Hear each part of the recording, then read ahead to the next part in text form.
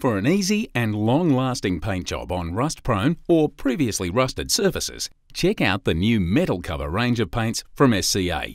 These epoxy paints are designed to be applied directly onto steel surfaces without the use of a primer. This leaves you with a rust-inhibiting top coat, which is not only resistant to rust but also the penetration of corrosive elements. They're ideal for a variety of steel surfaces around the home and shed, including metal fences, roofs, doors, gutters and downpipes, window frames, workshop machinery, or railing and gates. Before applying metal cover paints, the surface must be thoroughly cleaned and free from grease, rust, wax, dirt, or any anti-rust additives.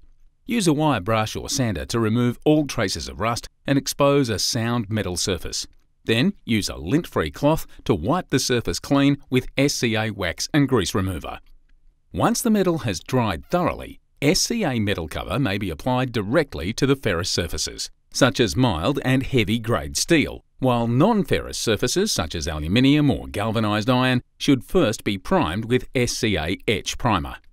With surrounding areas masked and covered to prevent overspray, shake the can for 1 minute and occasionally during use. The ball inside the can should rattle freely.